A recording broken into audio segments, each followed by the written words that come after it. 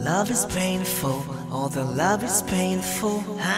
바보처럼 반복, that's what I always do. Such a pain is beautiful, the same as you. 희망은 실망으로, 소망은 절망으로. 사랑이 깊어질수록 아픔은 deeper. 이번엔 다를 거란 착각 혹은 기대. 몇 년이 지났을까, 영원이란 건 없다. 인연이 아닌 걸까, 야시 혼자가 되다. 겨우 진짜 사랑을 찾은 줄 알다가 결국 이렇게 끝나버린다.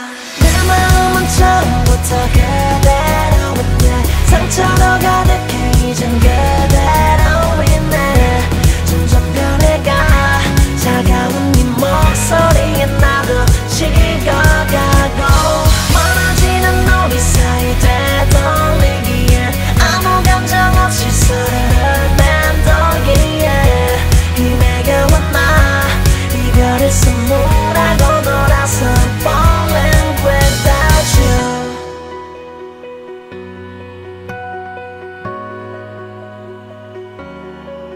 결국 누구의 잘못일까, 사랑이란 건 없다. 결국 이별이 지는 걸까, 지쳐나 잠이 들다. 겨우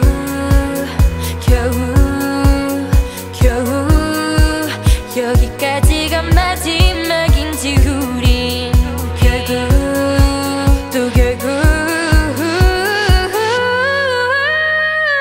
또다시 남이 된다. 내 마음은 처음부터 그대로였네. 상처로 가득해 이젠 그대로인해. 점점 변해가 차가운 네 목소리에 나도 식어가고, 멀어지는 우리 사이 되돌리기에 아무 감정 없이 서로를 맴돌기에 힘에가 왔나 이별을 선물하고 돌아서 falling without you.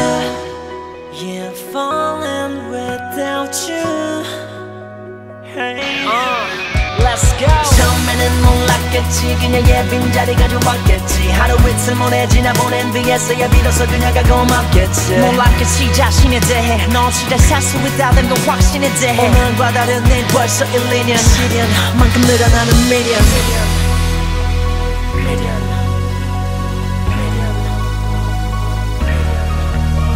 시간이 지나면 달라지길 기도해.